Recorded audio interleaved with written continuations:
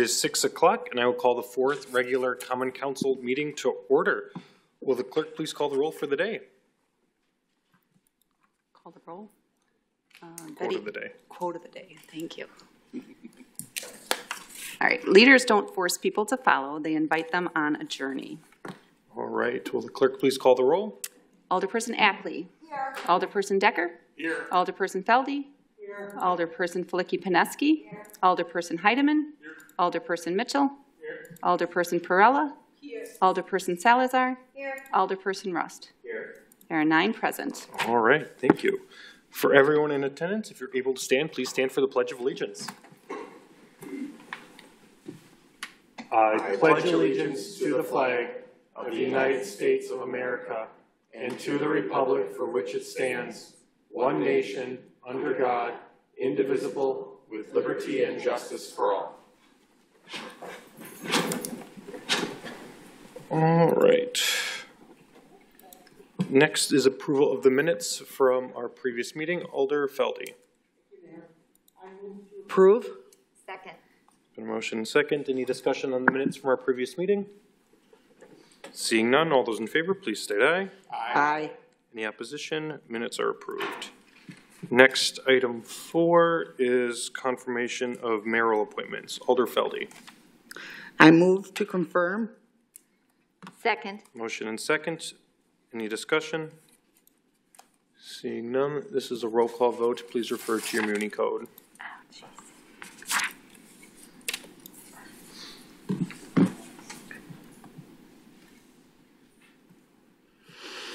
All right. I'm up, I guess. Wait. I move that all candidates. Nope. Wait. Nope. Nope. Okay. Wait. We're still voting for the mayor's appointments. I moved. Wait. No? Nope. Okay. Nope. I'm lost. We're just waiting for people to vote. We're still waiting for Alder Feldy, Flicky-Pineski, and Heidemann to vote. Oh, Heidemann can't get in. Okay. So I got him. Yeah. Okay. I got it. Thank you. You're good, Joe.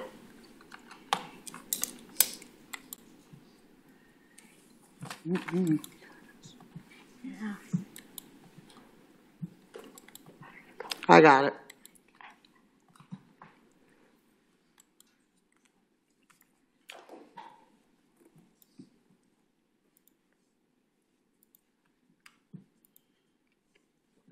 All right, that is approved. Next is item 5, election to fill the vacancy for Alder in Alder District 5. Alder Feldy, I call for a motion to open up the floor for nominations.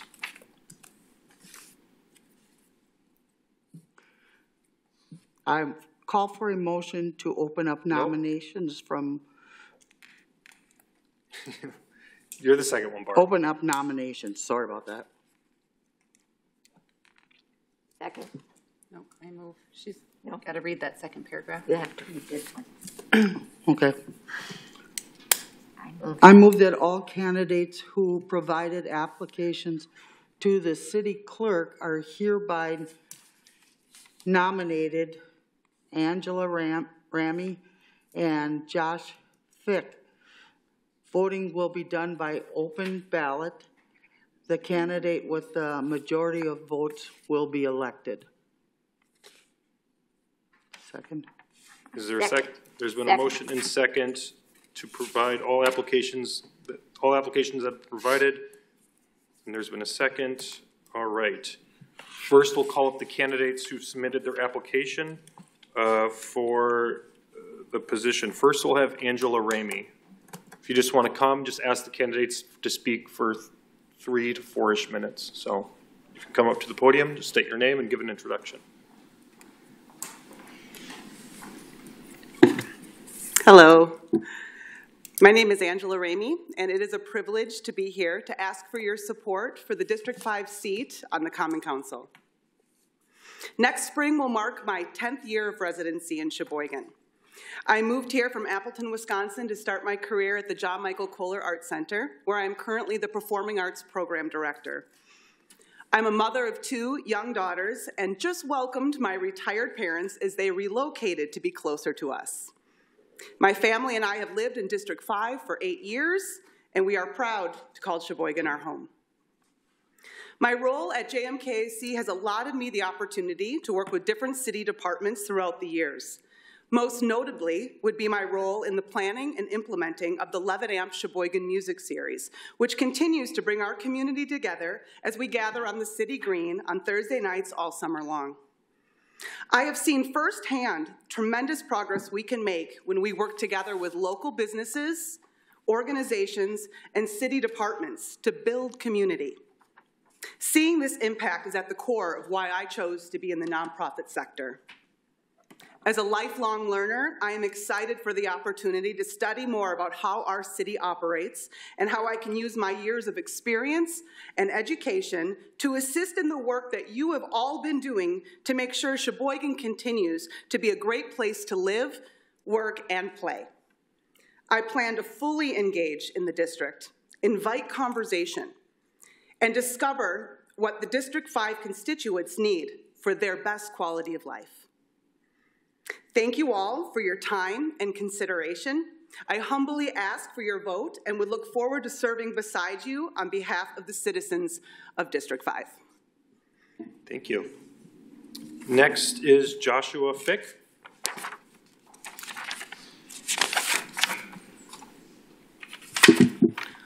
Hello, everybody. Hello, Angela. We live like 4 houses down. Never even realized that that's who I was running against. So my name is Josh Fick. I have lived in Sheboygan for 34 years, attended local schools, and now have 5 kids in the community who are also attending our local public schools.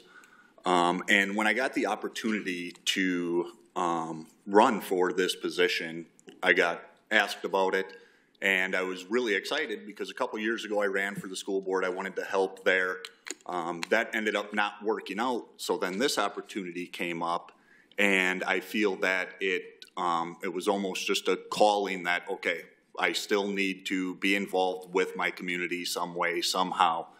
And with having 5 kids and growing up in this community, I've seen it turn into a great place, but I believe there are some things that we could do to make it even better. And I believe with me growing up in this community and raising my kids in it now, I get to see all that Sheboygan has to offer.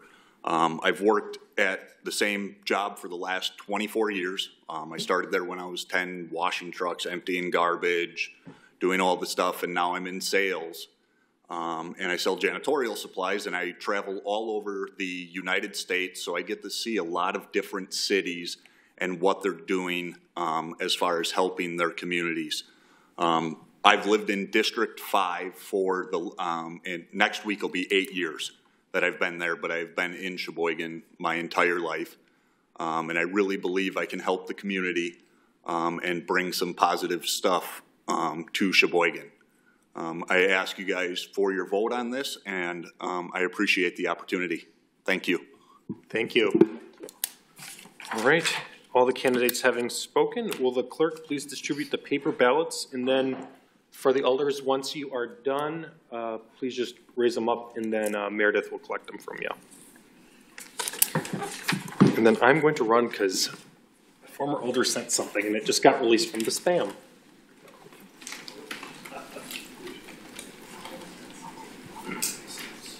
He just got it.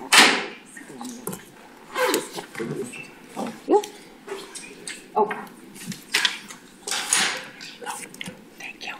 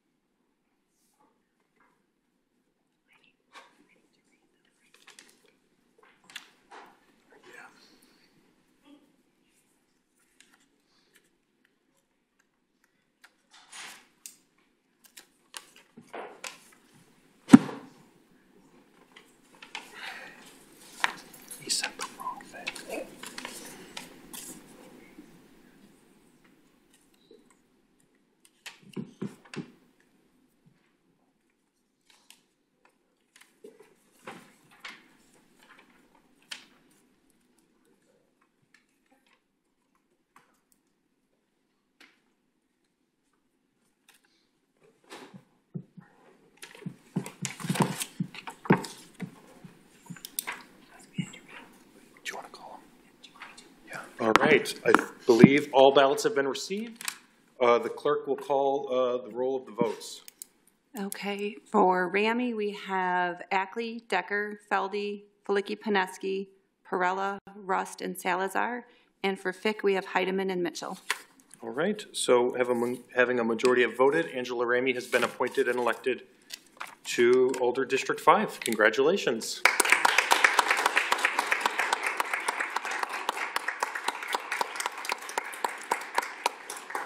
So it's a very shotgun approach of how we do this. So you'll come on up and the clerk will administer the oath. Oh, just a second, though. I gotta get to it.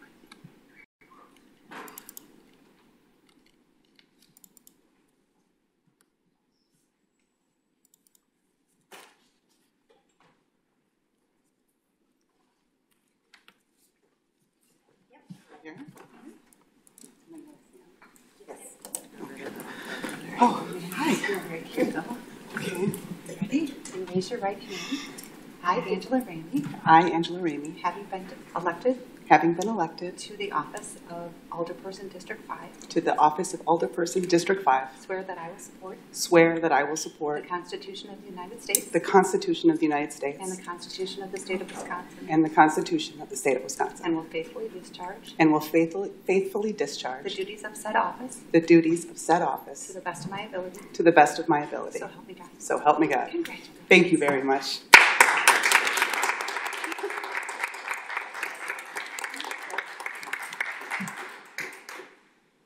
All right. All right, so we have a few presentations today. First is by Braden. If you want to come up to the podium, and Braden will do an introduction of his presentation.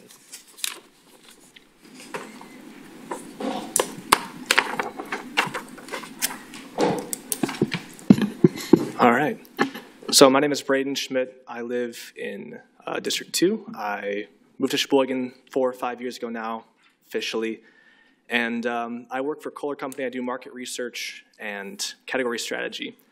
And so as part of that job, I work with lots of data to understand market trends and needs, and I'm held accountable to how we meet those needs by measuring the financial performance of my category. So we're going to talk about affordable and sustainable development. And as we go through that, we're just going to kind of start off with how to measure the financial performance of what is your category, which is all of the land within the boundaries of the city. So I'll just start off with the presentation.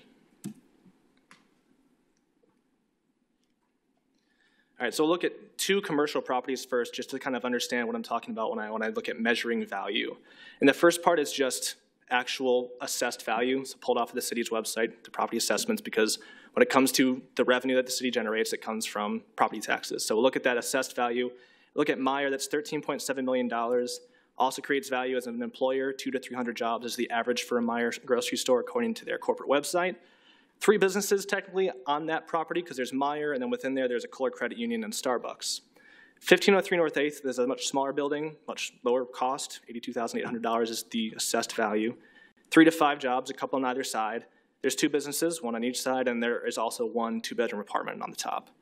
So when you look at this, it's kind of hard to compare the value of these 2 places because they are so different, but they're both within the city. They're both using land and resources and infrastructure. So if you're going to compare these, you have to look at it as how effectively they use that land. The best way to do that is on a per acre basis. Look at the value of this place per acre. So per acre, Meijer creates $964,000 of value, about 14 to 21 jobs. There's no housing, but we kind of already knew that, and there is just that 1 business then if you're doing it on a per acre basis. 1503 North 8th, though, because it's this small compact building on a small lot, 2 stories, doing a lot of different things, creates $3 million per acre. It would have room for 90 to 150 jobs if you had an acre of these types of buildings, 33 2-bedroom apartments, and room for 66 small businesses. So it would take 4.5 acres of buildings like 1503 North 8th to create the equal value of Meijer's 14 plus acres and providing 50% more jobs in 150 2-bedroom units. So it's not like we can just plop these down anywhere and call it valuable, but it just helps understand how useful and valuable places that use their space effectively and efficiently are. We have lots of buildings like this in our downtown, kind of run through, and you can see these different places like 902 on the Avenue. That's a bar and grill on 1 floor, apartment on the 2nd floor, $3.8 million. One of the top 5 most valuable places on a per acre basis in the city is Legend Larry's, $5.9 million. They make incredible use of their space. And all of these buildings have one thing in common, they're all old. They've all been around for generations, generating that wealth for the city for generations. And part of that is that they're flexible. They can change over time to meet the needs of the community. Like the building in the top left has been, a vacuum store and a bike shop, and now there's offices on the first or on the second floor and coffee shop on the first. These things can change to meet the community's needs over time.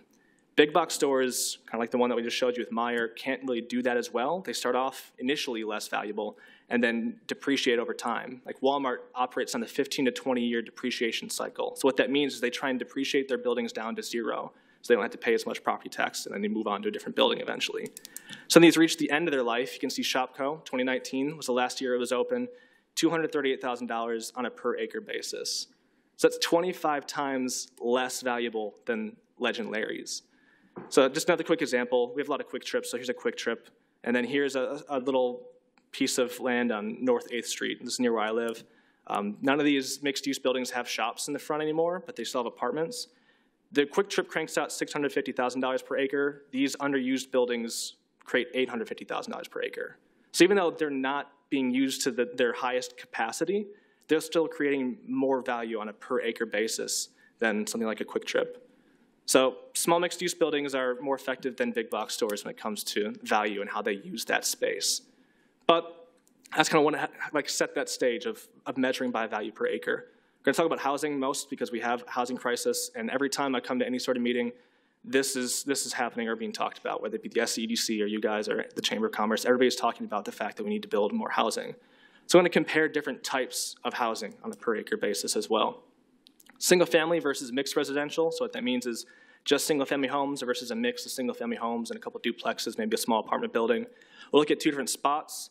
A newer subdivision and an older one. They're about the same size in terms of the area that I'm looking at here, 5.15 and 4.92 acres. The newer one, obviously more expensive. The older one, less expensive. Buildings become cheaper over time for the most part. But even though this one is more expensive, because it's not making as effective use of the land, it's creating less value per acre, 50% less value than these traditional homes. So they're sitting on the same amount of infrastructure, the same amount of cost, but there's more value created in this sort of mixed use traditional development. And it also can become more affordable over time, as these have. The one on the left won't be able to become as affordable because you can't walk to get places. It's not as easy to get on a bus and use that. It's unlikely that you would live here without at least a car, if not two or three, and you can see that they're built with 2 or 3 car garages, kind of meeting that need in mind. So if you live here, you will always have to own a car. So it will never become quite as affordable as these other places. So we still build mixed residential developments though. So you can see an example here of, once again, the traditional one, and then a newer one that has a couple of condos, a side-by-side duplex or two, and some single-family homes kind of all mixed together. But this one, not quite as walkable, doesn't have a sidewalk, and then also not quite at that same value per acre. And it's still not that close either. It's about a 50% difference. That's a lot. That's also a pun because lot size is a big part of that. The traditional neighborhoods have a lot size of around 0.15 acres. So if you were to do some sort of development with a lot size from a traditional neighborhood, maybe sprinkle in some different flexible housing options. I have some examples I'll share with you. And then add some mixed use, like what we just saw before. You can have like a shop or a nail salon, whatever. Within a walkable distance, it can add some value per acre and also make a place more walkable. So here's an example. I'll show you a few from this study out of Chattanooga. This is a traditional sized lot, and they took 2 little cottages and put them on there. So instead of being a duplex that's connected side by side, it's just 2 kind of single family units. So when I think about this, when I think about where I live, which is on the northeast side, sort of near where the Aurora Hospital is, where that will be redeveloped, something like this would be great in that neighborhood. A lot of my neighbors have lived there longer than I've been alive, like 30, 40, 50 years, and their homes aren't built to be lived in when you're getting into your 80s. They have second floor bedrooms, they have cast iron tubs, they don't have like a walk-in shower or something like that. But if you want to downsize or get to a place that fits your needs better, you're probably gonna have to move out of that neighborhood. You're gonna uproot from the place where you built your life. So this is an opportunity to build these kinds of places. It's just a small 1-story cottage. You can see that back one has a long walkway to it. You can make an ADA accessible ramp pretty easily to get to those. And it still has that kind of single family feel. You have the privacy, you have your own walls, but you can fit 2 of these on one spot. You help decrease the cost because you're putting 2 of these on one lot. And for each of these, I'll just show you a quick picture of what that could look like, a small cottage. Another one would be something like this. You could put it on a corner if you wanted a mixed use. We have corner stores in my neighborhood as well right now. There's one that's a hairdresser that's been there for a long time. So it's like a single-family home in the front, a little backyard cottage type thing in the back, and then attached to it's a little live workspace. That could be your work from home office. That could be your, a small grocery store, whatever you want it to be. It could look something like this. You do a cottage court if you put two of these lots together, do something like that. Or if you really wanted to have more housing and really focus on that without getting something out of scale with a neighborhood, you could do something like this where you have a few duplexes near each other and make a little kind of cottage court but 2 stories tall. So these are all cool examples that I wanted to share with you.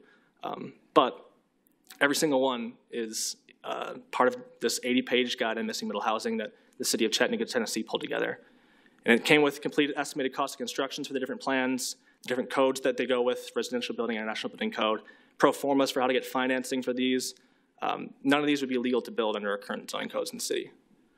So whether it be the setback requirements or the parking requirements or the maximum density or dwelling units per acre, none of these meet those requirements. So here's a little collage of other places, some taller, some smaller, that also would not be able to be built legally in the city today without variances. And we have places like this existing. I went on a little walk through my neighborhood. Here's 2 cottages on 1 lot and a duplex in a residential neighborhood and a little cottage that's only accessed by the alley. Here's another duplex in a residential neighborhood and then this little corner store. That's an apartment up top and the hair salon on the 1st floor.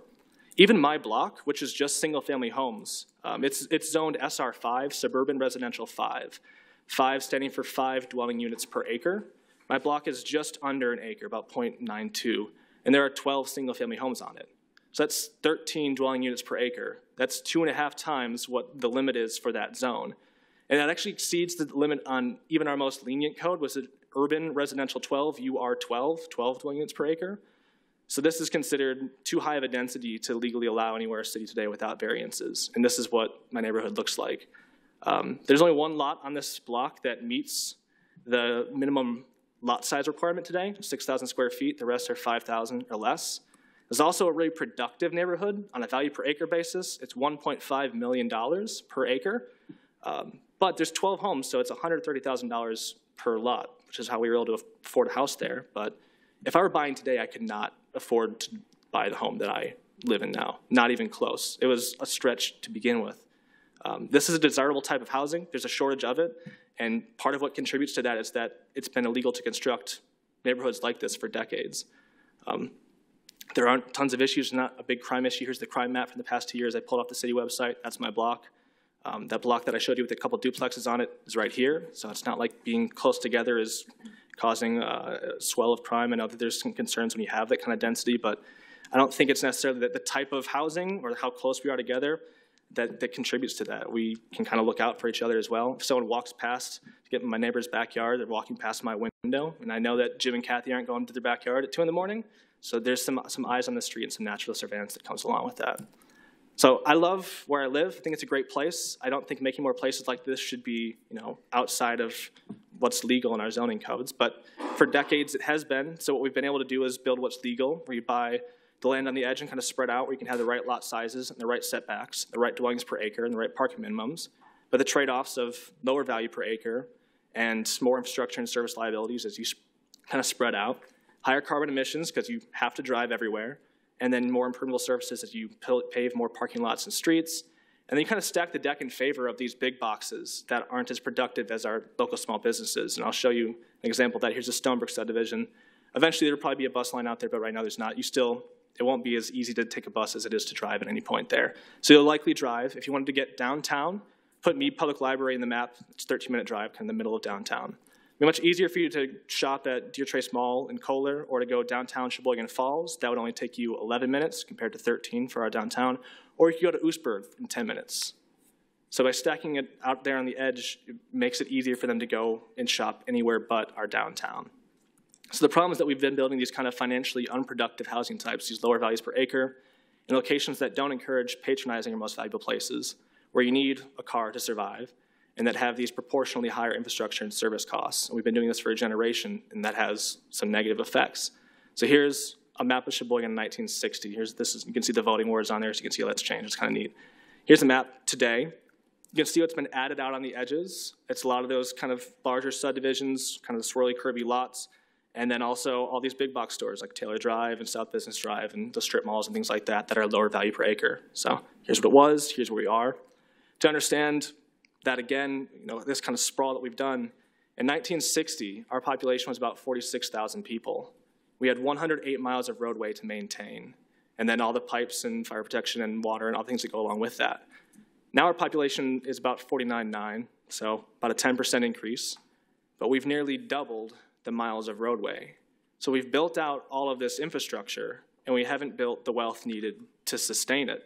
So when you see the backlog of work that needs to be done and the roads that are in poor shape, this is a huge contributing factor, the fact that we've added all this without adding what we need to sustain it. But it's not all bad news, right? We've done some pretty incredible infill lately, utilizing spaces that previously were underutilized or used a different way. So taking advantage of the existing roads and infrastructure that we already have there, making upgrades as they're needed. Like South Pier, so I don't have a living memory of South Pier ever being a coal dock, but that just blows my mind when I see that kind of side by side. Here's this spot. It's now High Point. High Point's the single highest value per acre property in the entire city. 7 Penn is up there as well. So we've been knocking out these huge projects, and as we kind of go through our different affordable housing studies and things like that, there's always this mention of how easy it is for us to work with developers and that kind of reputation that we have of working well with them. So we've been knocking out things like High Point and 7 Penn and the Oscar and all these different huge projects. But you can't just have this giant hammer in your toolbox, you gotta have some other tools. Because a small project, these little things aren't worth the time of a large developer. But a small would-be developer or a landlord or someone like that doesn't have the know-how or the time or the ability to take on the risk to go through all those processes to get variances and things like that. So it's about adding these smaller, fine-grained tools to kind of fill in the gaps. And we have a lot of gaps. That'd be like city-owned, underutilized lots like this one on South 12th. I grabbed a bunch of empty parking lots here that are just underutilized where there's empty buildings and things like that, or just empty lots in general where there's spots that could be filled in if it was rezoned and the zoning laws were changed to make it possible to do that. This is my personal favorite. I like King Walk. It's one of my favorite food trucks. They used to have a restaurant in the strip mall. This is such a desolate, barren wasteland of a parking lot. They no longer serve food out of there. They park their food truck out at the edge of the parking lot near Calumet Avenue. So to kind of address this, you need to prioritize that missing middle development. So that stuff that I showed you that's kind of in between a single-family home and a big, tall apartment building. All those little things like affordable condos, starter homes, senior housing, mixed-use buildings. Focus that on infill in areas that already have some amenities. And you look at publicly owned property first because you can directly impact that. And then reform the zoning codes to legalize that kind of affordable, productive development. So allowing multifamily by right, adjusting minimum setbacks and parking requirements and maximum dwellings per acre. And I'm reading through this really fast, because these aren't my ideas. These are all from our website. We pull this off of our own affordable housing market study, the types of units that are needed, and the location being infill, and the types of zoning reforms that are needed, and then kind of mapped out spots of where these could go. Look at our sustainability plan. It's kind of the same thing, where it talks about compact neighborhoods with mixed uses and mixed housing types, affordable housing with multi-unit and single-family homes, so getting that mix, having multiple uses in an area to make it more walkable, more desirable place to live and work, and then focusing first on redeveloping underutilized buildings and strip centers and parking lots. So I didn't really do any of this myself. Value per acre analysis is done all over the country. So I kind of knew what I was looking for when I did that. Just pulled it into Excel off our city website. It was super easy. So whoever set that up to make it easy to pull off, thank you for that. And then I just kind of took the time to go through these reports. But if you guys spent enough time to read every single report that you're handed, nothing would get done. And I don't just mean the council, like this is a lean organization. So it's difficult to pull all that together. This took me a long time, slowly over time, just piecing this piece by piece. But part of what motivated me to do this was seeing that there's this property being purchased on the south side of the city, which, like, you know how I feel about sprawl already. So it's probably the time when I should tell you this was a bad idea, but I don't think it was. I think this is a really incredible opportunity because the city is going to have control of this land. It can decide how you're going to use it. So you can make the kind of changes that you need to the zoning laws or to the setup of this, decide to focus on infill and then spread out over here as you need space, et cetera. Maybe you need space right now when you can figure that out, all that. But you have the opportunity to control that. It's not, at the whim of a developer. But it'd be really easy to get this wrong. You can look at the place just to the left of it. We have those kind of subdivisions with cul-de-sacs. I pulled the value per acre of that subdivision. It's $435,000, which is half of that traditional neighborhood I showed you that was kind of mixed, And it's a third of my neighborhood, which was much smaller lots than even the traditional one I showed you before. Anyone can do this. All the towns and villages around here can do this better than us. They have more space. They can spread out in more directions. And they also haven't had the decades of development compounding in terms of the infrastructure costs that we now have to face as we deal with replacing pipes and roads and things like that. And also, they don't have those unproductive big box stores to the same extent that we do. They can drive in and shop at Meijer on the Edge or Festival or Walmart, which we pay for the infrastructure of to maintain, but then the sales tax from that goes out to the county and gets redistributed. So we're stacking the deck against ourselves if we build something like this. This is really a great place to build for someone in like the town of Sheboygan. They can build this, it'll be new, it'll have lower taxes. Now, if we build the state, it'll be desirable because it's new, but it will never be anything other than what it is, and it will never become as affordable as something that's more walkable, like I kind of talked about. So a blank slide here just so I can kind of talk for a second, in case I haven't talked enough. This is the hard part, because this is where the work needs to get done. First, there's not many places that have kind of done the research that the city has already pulled together.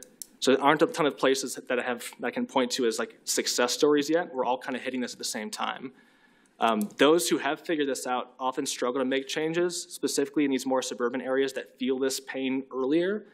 They don't have that same inherited kind of wealth that we have. They don't have the productive downtown. They don't have these traditional neighborhoods that already have these different types of housing baked into it. So just like us, they need all these different types of housing. They need the tall apartments. They also need the single-family homes, and they need these kind of in-between things. But where are you going to put a 6-story apartment if all you have is sprawling suburbs? We have spots where you can put those. We have spots where you can put duplexes where we already have them in these different neighborhoods. So we kind of have the deck stacked in our favor a little bit there. And then the final thing here is I think there's probably even fewer places where a conversation like this could happen. Do you know who I am? The answer is largely no, because I'm not anybody. I don't have many connections. Anybody who knows who I am knows me because I've emailed you in like the past couple of weeks or months. It's like Todd and Ryan and Chad and Roberta, thank you for responding to my emails and setting it up so I could have this kind of conversation and have the chance to share this with you. So I appreciate your time and the chance to talk about this and share what I was able to pull together. Thanks. Thanks, Braden. Any questions from alders?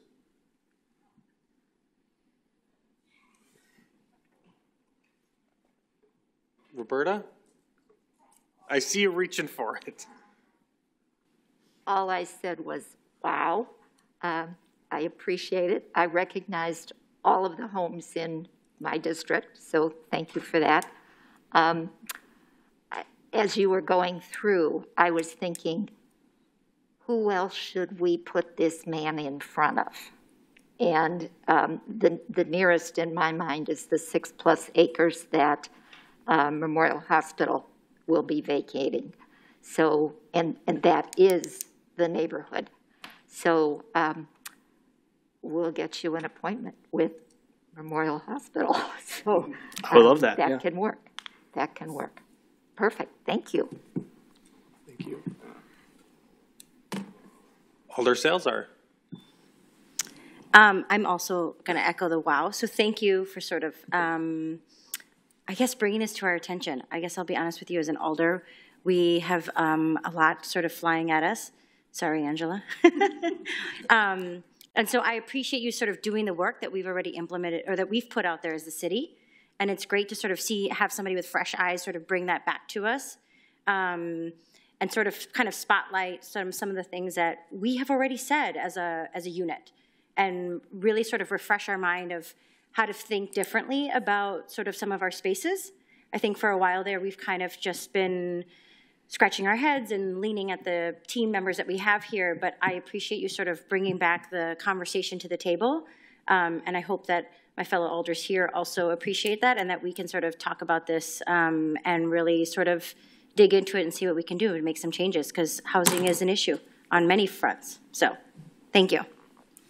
Thanks, Alder Salazar. Other alders? Alder Perella. Yes, so I want to echo that.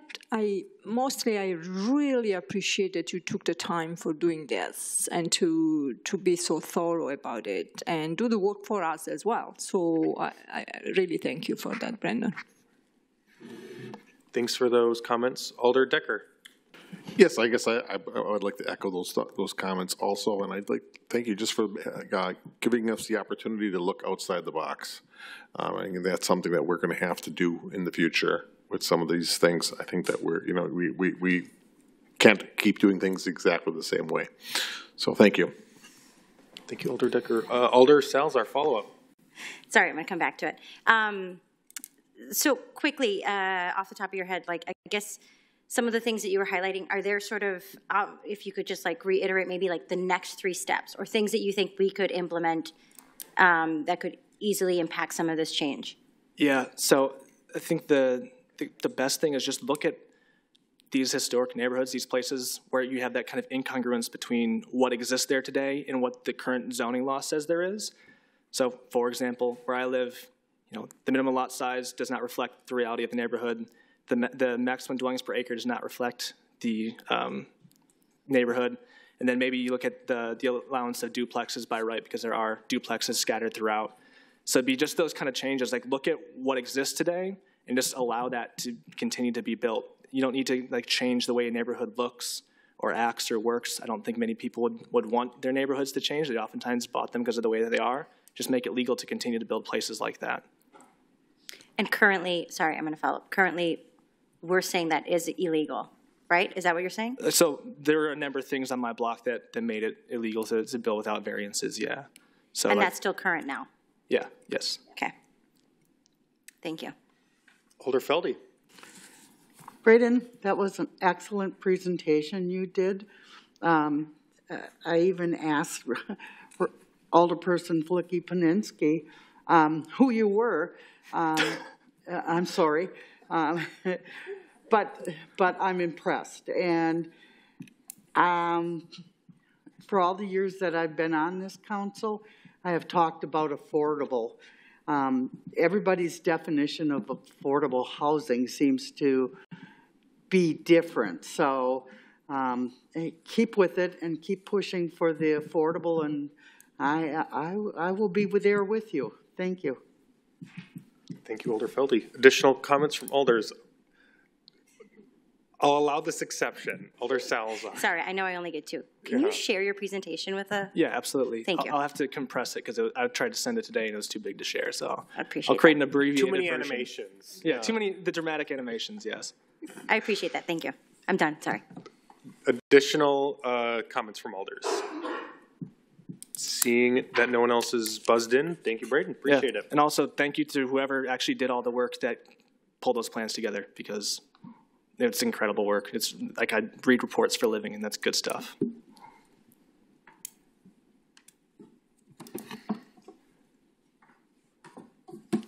All right. We'll take a quick intermission. I'm kidding. No. Next, Administrator Wolf will introduce for our next presentation from our friends at Ehlers. Come on up, gentlemen. Oh, you can use that one. You guys pointed to each other, I thought. Hey, I don't care. All right, so I would like to introduce Ehlers. We're going to have David Ferris, who's basically the backbone of the data and information, and his cohort, Phil Coulson from the south side of Sheboygan originally. But we won't talk about that. What I did want to point out is back in 2021, we talked about actually having the city do a strategic financial plan so that when we look at our borrowing year over year, we would have an actual 5-year strategic plan. The city of Sheboygan has never done that. I called an audible and really made David happy, and we changed it from a 5-year to a 10-year. So one of the things that many of the alders may recall is the fact that we do our 5-year capital improvements program.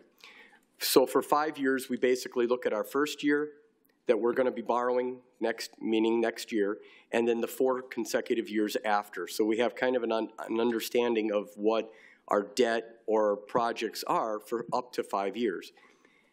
We're going to be looking at 10 years in the future.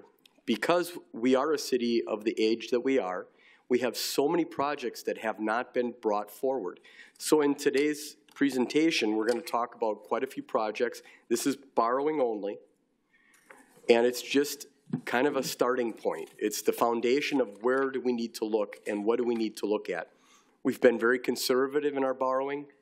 We've been really balancing our balance sheet, no pun intended, and we've been really working hard in having more of a strategic plan on where are we going and what do we need to fix and what are the priorities. So part of that goal is going to be having these gentlemen explain this program. It's just the very first round, and then we can pretty much adjust it year over year moving forward. So I'll pass the baton. Great, thank you. Mayor, council members, good evening. Phil Costin with Ellers. Nice to be with you again. I think we have the presentation up as well. And you have a hard copy as well, I believe. As Administrator Wolf indicated, this is not the final product. First of all, I want to really start by saying we hope this is a document they read as well, okay? Not all plans get shelved, but this is not the final document. This is really step one in the capital look. So we were contracted to do a kind of long-range planning for the city. We're not just looking at your capital. We're also going to be coming back and talking about your operating needs as well long-term. Not 10 years, but 5 years in that case.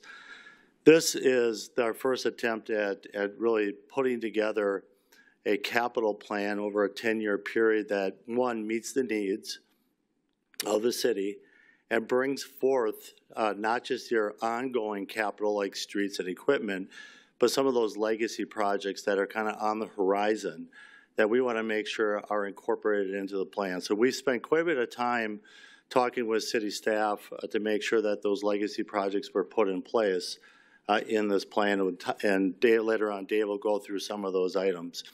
Some of those legacy projects you'll hear about are the DPW building, harbor improvements, fire station remodel are some of the projects that you'll see that are listed here. This is not the wish list. We'll start by saying sometimes we come forward with what is called the wish list. Everybody puts everything they want to be done, all the department heads.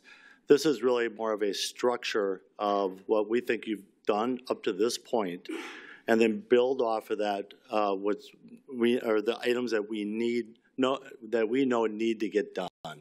So we don't have an escalator for like road projects and things like that. So there may be coming forward a wish list, and then we could show you the differences between those. So on this first, what we hope to accomplish when we go through this is, one, establish where you are today. That's kind of what we call the base case. So before you take on any new capital borrowing, where are you today? And we'll talk about that in a little bit. Dave will talk a little bit about the actual 10-year capital project list, which again include all those equipment and street projects you do annually, and those little more reach projects, those legacy projects that are on the horizon. We're going to talk a little bit about structure of debt. The city's been very conservative over the last couple of decades in how you structure your debt. You've done 10-year notes, which is great. It's a quick payback. You pay back less interest. You have flexibility. But in some cases where you have an asset that is going to last a long time, we will look at structuring that debt out over a longer period.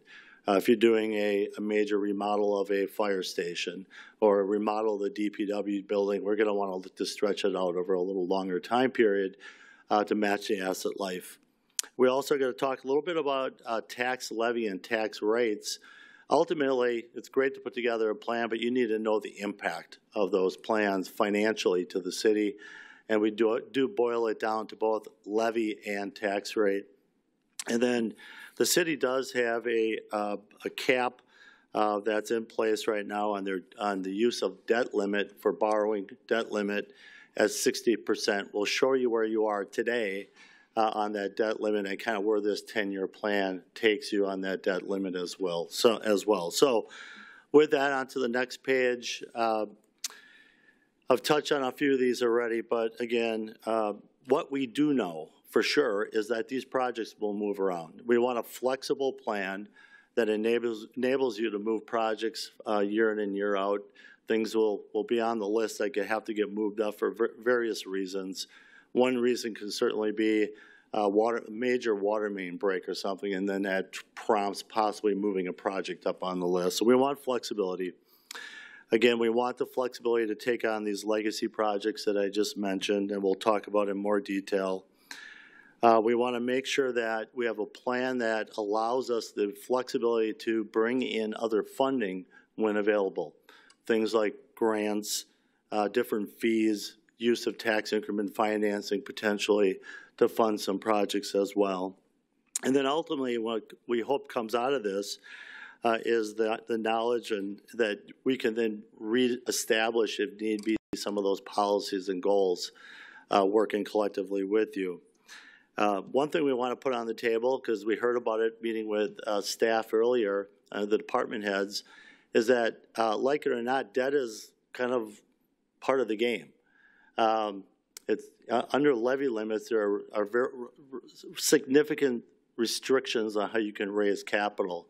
And when you have large capital items, debt is part of the game that you're going to be focused on. So we are going to be focused on that element of it today.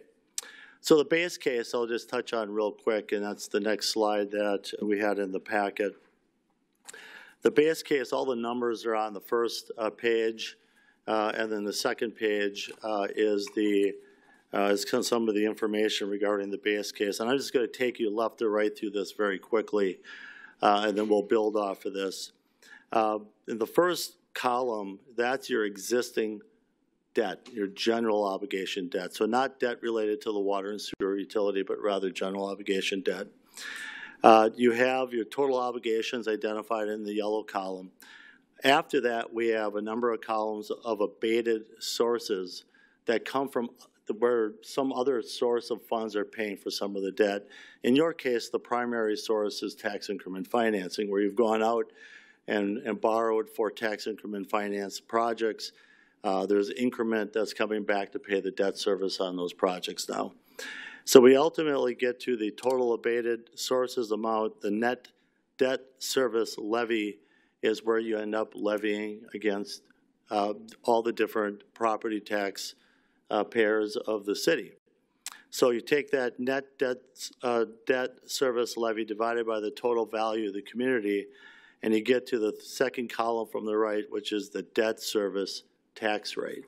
So that tax rate is where you are today, $1.22 per thousand for 2022. And you can see over the next couple of years, even without taking on any new capital, you're going to see an increase to $1.36 and then start dropping off after that. So that's kind of a little bit of a hill we got to overcome with this long-range capital plan, because our goal through this process is to work with you on putting together a debt levy number that you can live with, so we don't have kind of this roller coaster effect. 1 year it's up, the next year it's down, next year it's up, but rather stable over time, and we can build out the model to show you that, which we'll do in a little bit. So that's kind of setting the stage where you are today. Again, we've taken the information provided by staff up to this point to start to build out that 10-year capital list. Again, it's not a reach list. It's what you need to get done at this point. And then I'll let Dave take you from there. I noticed on the prompt that it said that Phil was Dave, and I think he'd probably be complimented for that, right?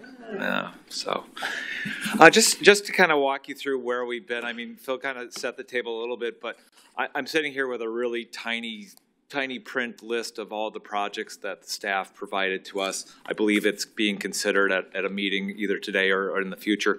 But this list has basically all your projects for the next 10 years, broken up by department, broken up by how we're going to fund it, and really just an amount, in some cases, just a place holding for the future.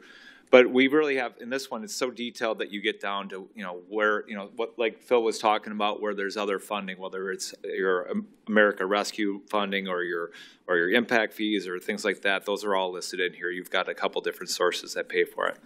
So really, at the point that we received this from the city, like Phil said, we started with 5 years. Staff decided that it might be a better presentation to to bring on the next 5 years at least, because there's some projects out there that have never been presented to the city council before. And it was something that was important to have it at least in front of you so that you're considering what might be down the road that might impact you. So we got the best estimates of what those numbers would be, summarized it by department. And like Phil said, we've always used general obligation debt for notes, that is. And really, like I told staff earlier, notes pay back faster. It's something that the rating agencies like to do, but in some cases we're using 10-year notes that maybe have a asset with a useful life of maybe 20 years or so, and we aren't naturally matching that useful life with those repayments. And I think generational, what was the second word? Intergenerational equity, yes. Was brought up, and really the thrust behind that is that whoever's using the asset is the one that's paying for it. We understood in the past there was a lot of funding with cash, and really what that ends up doing is the person that lives here today paid for all of that asset, and the person in the future doesn't get that benefit. And if you look at it a different way, it could be that person that paid for it all moved away and doesn't get that benefit. So it's kind of something where you can use that debt as a way to have the actual user that's using the asset pay for it as well. The capital list has some one-time items, as was talked about before: a remodel of a fire station, a DPW addition, a transit building addition, harbor projects, some of the things that were added after we got through with the first 5 years. Going on to the next slide. I'm not going to go through every number, don't worry. Basically, what this did is it summarized all of the borrowing items that was in that big list that I talked about into these certain items that were in the plan. So we summarized it by basically the department. Some of them are in here in order of like the bond statutory purpose, but we tried to summarize it down so this document, it's 2 pages long with all this, kind of shows you exactly all the things that are in here. You take those project costs per year, there's some issuance costs, and basically that golden box down on the bottom is where we get to the size per issue that we tried to take that and then structure it in such a way that we could come up with a flexible plan for you, and we'll show you that in a couple slides. And as I think Phil talked about earlier, this project list that we have is not your wish list. So some of the things that are in here are your typical CIP with those legacy projects on top.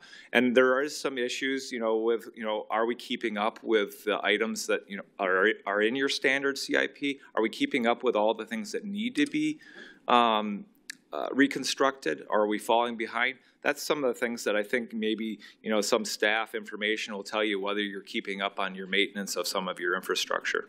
But at this point, this really says we're just going to keep doing it the same we are. For the CIP, whether that's right or not, I think that's something to determine.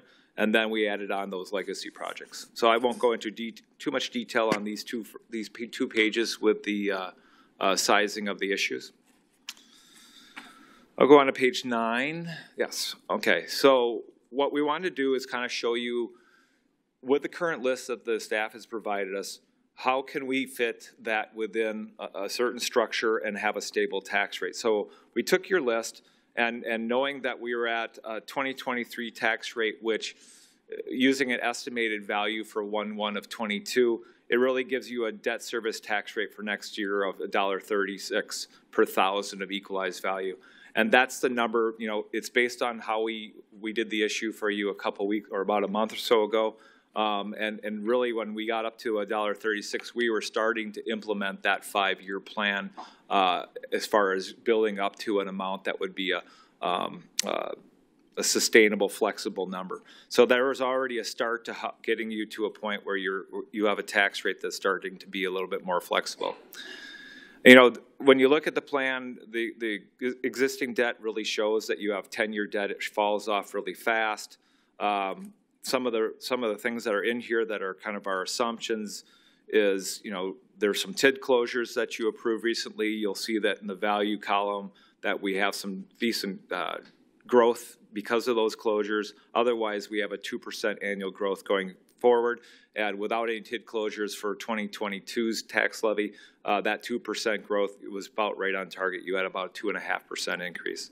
One thing that we also considered in here is that interest rates have been climbing. I think when I stood here for the borrowing issue, we were talking about the rates going up.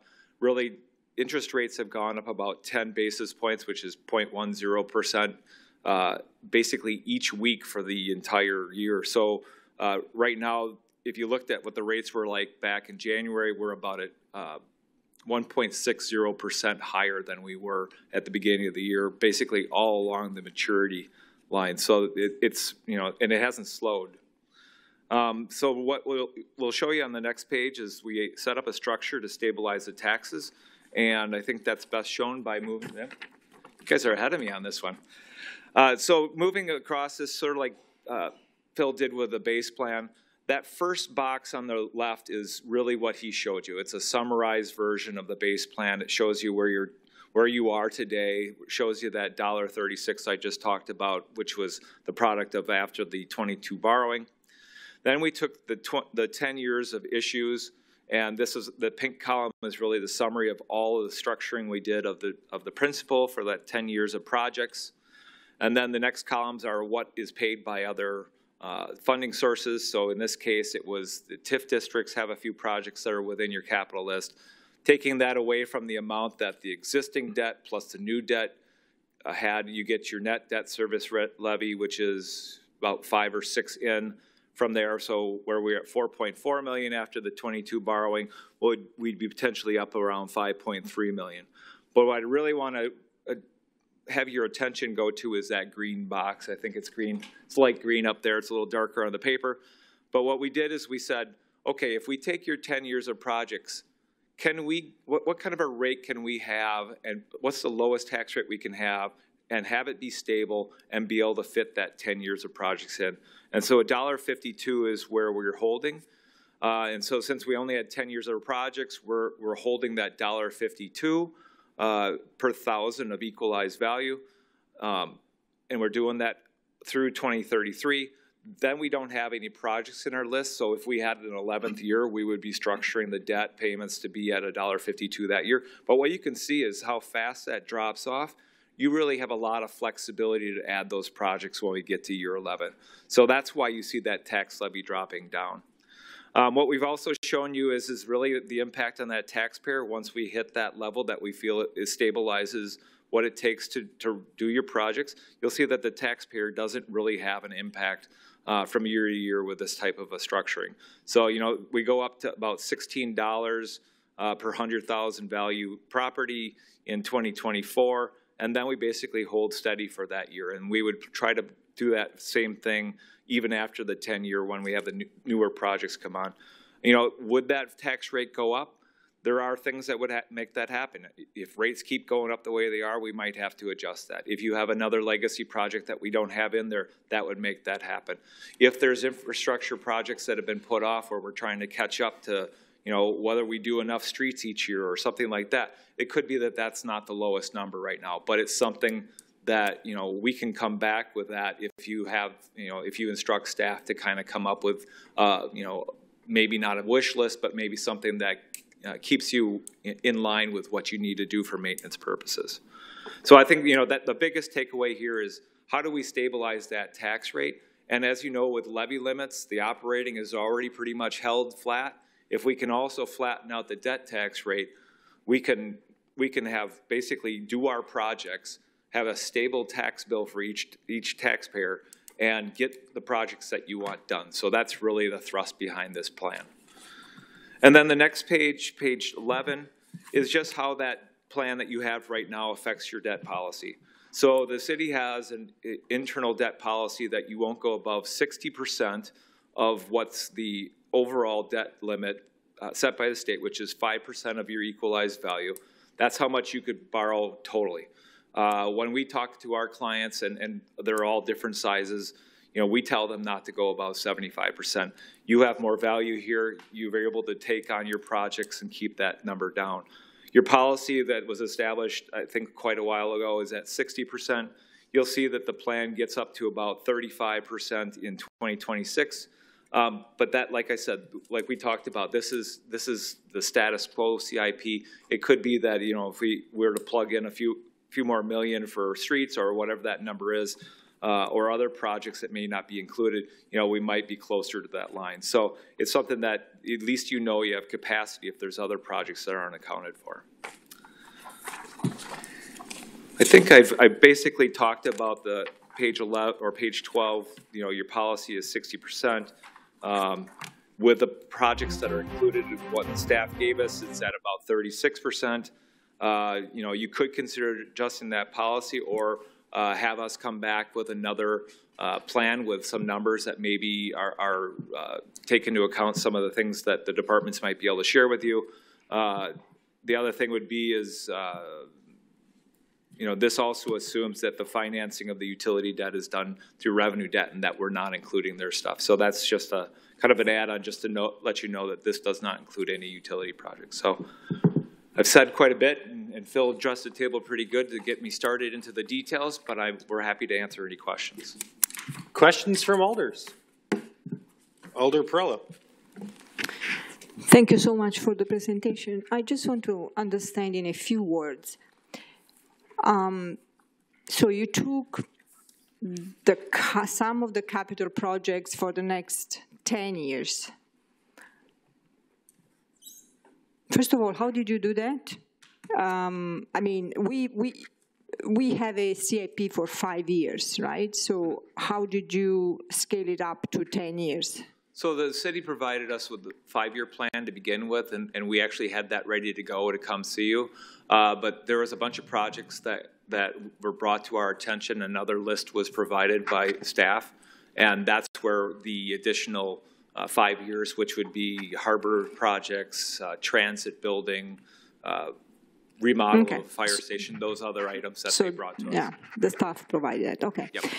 So then, do you have a projection?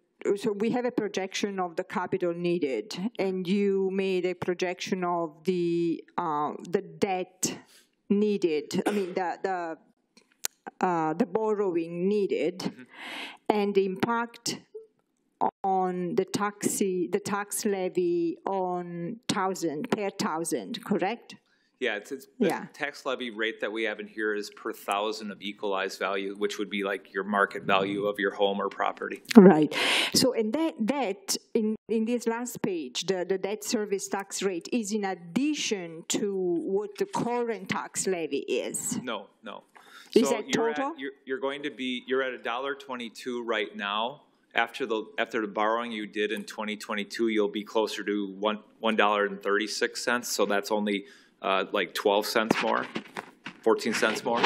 Oh, okay. So really, we're proposing that you go from $1.22 to $1.52. So 30 cents. Very good. But the debt, thank you for that clarification. But then the debt itself, obviously, is not going to be exhausted in 10 years, right? So you made the calculation. So I'm just trying to understand, why did you calculate it on 10 years? No, what we tried to do is stabilize the tax rate for all 10 years. Oh, okay. So really, if you had given us a 25-year list, we would have had $1.52 for each year, if that's what it took to do that, all the way down to 2056 on here. So it's just that we only had 10 years of projects, and so we're stabilizing the tax rate for the years we know. If you had given us an 11th year, we would have structured to $1.52 again. And so really, you're just holding steady the whole way down is what the plan would be. Very good. Thank you so much. Other questions from alders? Alder Flicky-Paneski. Thank you. I am looking at the debt limit chart. Sure. And if I'm reading this correctly, we are borrowing approximately half of the borrowing power we could do. Is that accurate? At this time, the total amount of outstanding general obligation debt you have is at about half of that, yes. And you would hold at that level. So you're pretty much holding at that level. Okay, so when you start to calculate $1.52 of equalized value, does that move the green part closer to the top of the red line? I missed the first part of that. If you raise the debt limit to the levy limit to $1.52 instead of where it is now. So per thousand. we factored in a 2% growth each year. Is that what you're? And that 2% growth. So as you see the blue line growing, that's the growth in the equalized value. So your equalized value times 5% is your statutory number. And so we have that top line growing by 2% each year, which is representative of your past growth. So the top line will move and the green line will stay stable?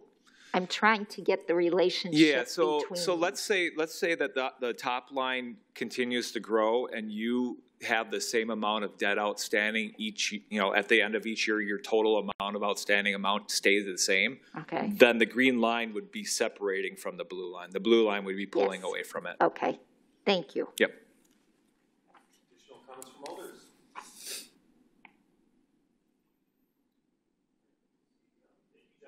Thank you. All right. Next, we'll do mayor's announcements. Oh, Mayor, no. Oh, anyone for public forum? No one this evening. Okay, thank you.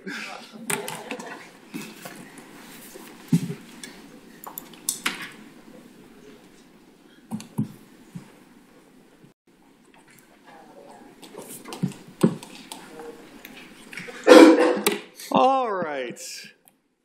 Now I'll do my presentation. Scott, can you pull up my PowerPoint? I'm kidding. That was a joke. So. All right. Can I have former Alderman Marcus Savalio come on down? So as you all obviously know, former Alderman Marcus Savalio has resigned from the council, and him and I are trauma bonded, if you will, in a sense that we were both elected to the Common Council at the same time 5 years ago. Obviously, it's been good reasons why Alder Savalio has resigned. His family is growing. He bought a new house in a new district. His wife Jillian is here. They just had a girl, right? Yep. So a healthy family. So they're exciting. Their family is growing. So as we always do with outgoing alders, we wanted to present Alderperson Marcus Savalio with 5 years of dedicated service to the city of Sheboygan, April 18th, 2017 to May 4th, 2022. So there you go. Any parting words that you'd like to say? Of course. Scott, if you wouldn't mind pulling up my presentation, I'd really appreciate that. Okay, you can't use my jokes. Oh, it was too good. It was too good. Thank you, Mr. Mayor, for acknowledging my service to the city of Sheboygan. I've been blessed that I get to raise my family here, that I've been able to start a business here, and that I've been able to call Sheboygan home. Over the past 5 years on the council, I've watched our city focus on what matters most: roads, housing, good-paying jobs, and creating a vibrant community with many things to do. I'm glad that I was able to lend my ideas and thoughts to help guide a talented group of city staff members behind me, out there, at Public Works, everywhere. I'm also thankful for all the hours I have spent learning from and growing with my fellow alderpersons, with the city staff, and with residents of our community in the pursuit of a better Sheboygan for all of our residents. Now, none of my service would have been possible without the support of and sacrifices of my beautiful family, especially my amazingly supportive wife, Jillian. Thank you for all you have done and for our kids and for me. I look forward to serving this community in the future, and I cannot wait to see what Sheboygan does next. On one final note, Chad over here has a wealth of information in his head. I'm pretty sure he put together most of the 2 presentations that Braden mentioned tonight.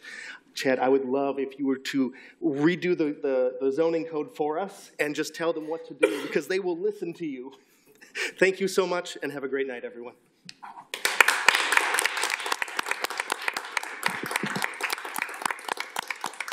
All right. Well, I'm sure Marcus will still be around in some capacity in the community, so we'll see him around. We appreciate his dedication to this community as well.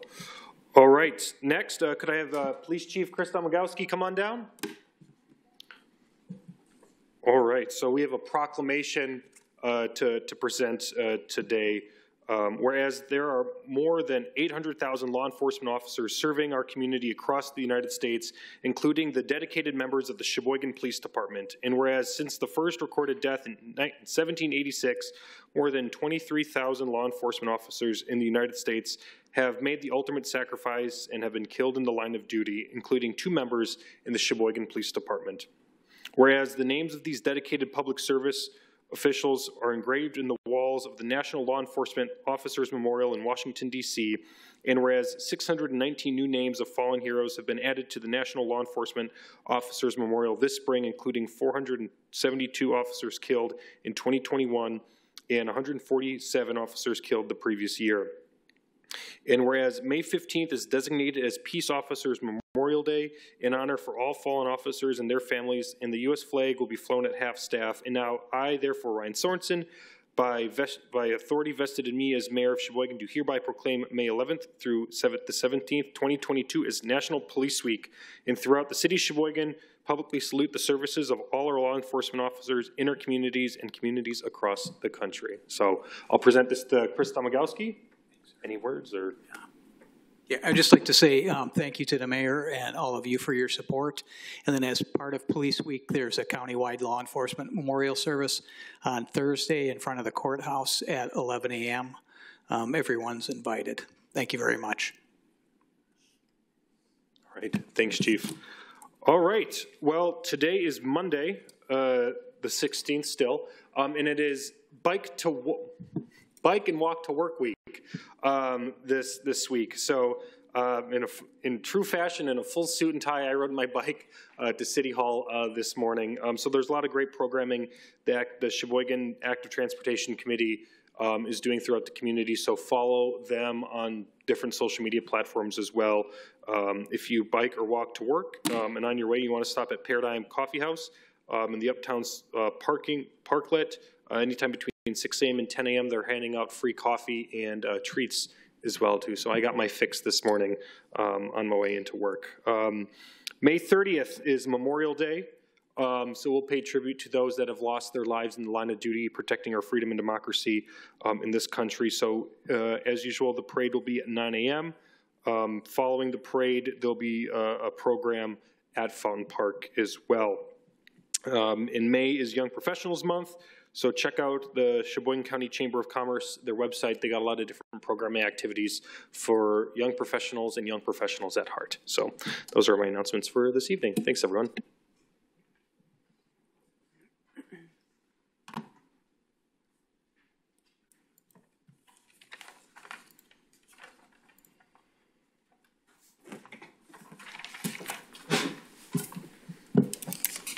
All right. Now we'll discuss the consent agenda, items 11 through 22, excuse me. I was say 2022, I was like, we don't have that many items on the agenda. Alder Feldy. Thank you. I'll try to stay on track this time. I move to receive and file all ROs, receive all RCs, and adopt all resolutions and ordinances. Second. Been a motion second. Any items for discussion on the consent agenda? Seeing none, this is a roll call vote. Please refer to your Muni code.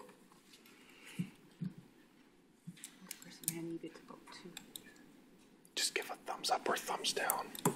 There you go. We'll get you set up. Yeah.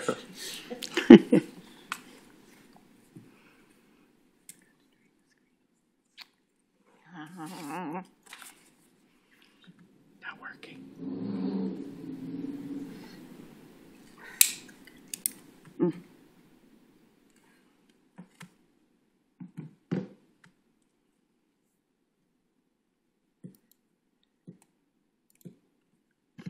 Ten ayes. All right, consent agenda is approved. Next is report of officers. Items 23 through 28 will be referred to the respective committees. Next, item 29, resolutions. Resolution number 172223 by Alderpersons Feldy and Flicky-Pineski, amending resolution number 732122 adopted on October 8th, 2021, establishing the wards and boundaries for the city of Sheboygan. Alder Feldy. Thank you, Mayor. I ask to suspend the rules. Any objection to suspension? Seeing none, please proceed. I move to adopt the resolution. Second. There's been a motion and second. Any discussion on this item? Alder Perrella. Why are we adopting it now? City Clerk. It was adopted in October, however, the state redrew the assembly line, and when they did that, it went through some of our wards, so we had to create new wards. It split ward number 9, 10, and 17. So we had to add some new wards. So this is an additional change to the one that already have been done that we are aware of. Right. So we adopted the one in October, Right. and then they changed the line for the assembly, or they adopted a line for the assembly, and that split a ward. Okay, thank you. You're welcome. Additional comments? Seeing none, this is a roll call vote. Please refer to your Muni code.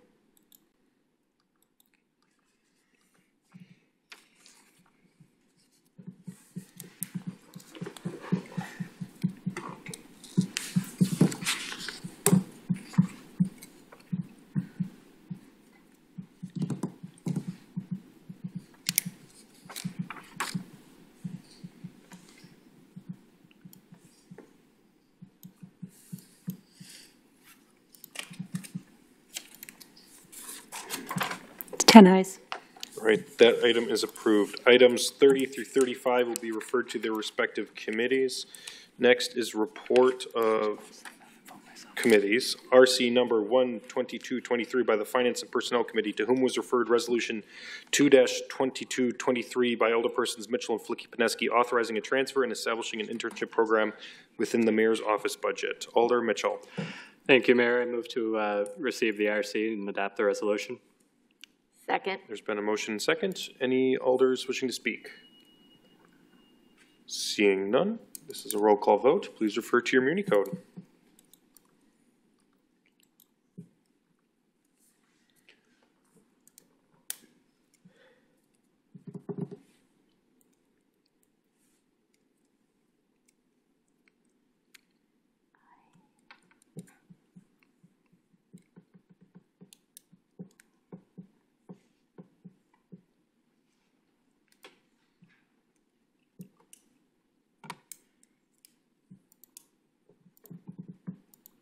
Ten ayes.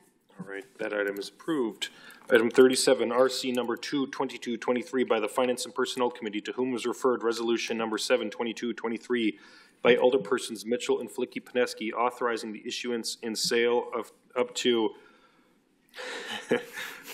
$39,430,018 to the Water Utility Revenue Bonds, Series 2022, providing for other details and covenants with respective thereto. Alder Mitchell. Well, thank you, Mayor. I move to receive the RC and adopt the resolution. Second. There's been a motion and second. Any discussion on this item?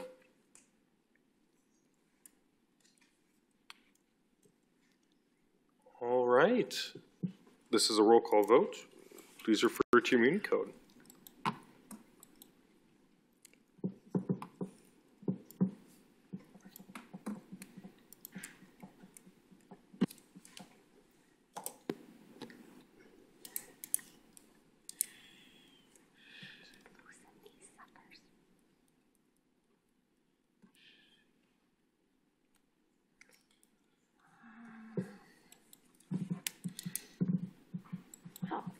There you have it.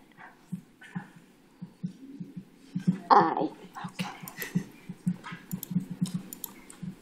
Ten ayes. That item is approved. Item 38 will be referred to the Licensing, Hearing, and Public Safety Committee. We've exhausted the agenda. Alder Feldy. I move to adjourn. Second. All those in favor of adjourning, please state aye. Aye. Any opposition? We are adjourned. For those at home, we're adjourning the council meeting, but the next half of our programming will begin for committee of the whole meeting. So.